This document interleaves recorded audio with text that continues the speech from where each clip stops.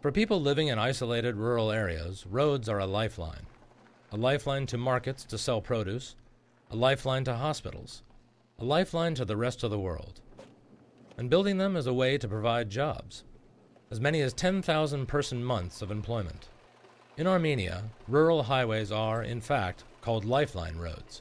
But decades of neglect after the collapse of the Soviet Union meant roads here were slow, dangerous, and unpleasant to use. Repairing them is quite a task.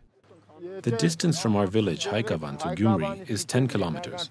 It used to take an hour to pass it by car. Once, people could not take a sick person to the city in time, and he died. And there was a woman that nearly gave birth on the way to the hospital. Now it is excellent. One can reach Gyumri in 10 minutes. Transport has become active. Buses and taxis easily come to the village. Overall, there is development in our village. It was lifeless before. The Lifeline Roads Improvement Project began last year to connect 75,000 people in 44 rural towns to main highways, big towns, and the capital. Originally, the plan was to fix 100 kilometers of road. The project ran so smoothly, workers were able to improve 118 kilometers. And it has employed local workers, hit hard by Armenia's 20% drop in GDP because of the global financial crisis. Many of these workers would have looked for jobs far away. It's good to be employed in my own region. People can't live without work. I used to leave for Russia for seasonal work. However, the salary we get for this job is almost equal to the one earned in Russia.